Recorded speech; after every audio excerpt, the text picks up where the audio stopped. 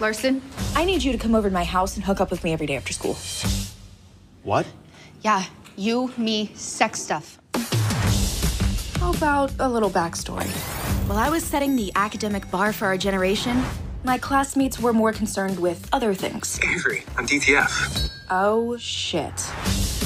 We both know you don't do things you're not great at. God, I can't be bad at this. This is not the time to be a perfectionist. I'm gonna blow. You blow whatever you're comfortable with.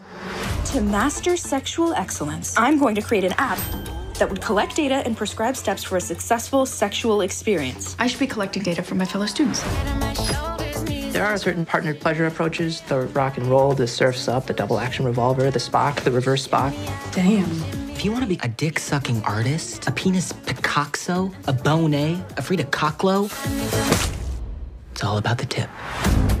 Have you selected a practice partner yet? I can't sexualize you. I respect you too much for your brain, for your independence. My God. I can't believe you just did that. It's fair play. Technically, it's foreplay. Don't be mad at my confidence. Here we go. Godspeed. Compliments. Yeah, I know it's quite obvious. I think we can call today's experiment a success. I have a hypothesis. Love leads to sex, and sex leads to love. Our dynamic needs to remain strictly professional for the sake of the experiment. So if we're not doing your experiment, we can't hang? You kids are overly worried about getting good at the sex stuff. It's a relationship that takes practice.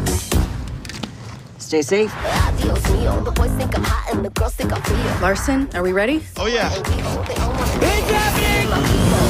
You just launched a harpoon without tying the rope off. I'll tie it off. I have several ropes. Ribbed ropes, pre-lubed ropes. Okay, reel it in, Skipper. I got a whole lot of confidence. You gotta try things to know what you want. There's a diversity of options. You've got your lefties, your righties, your straight shooters, your curvatures.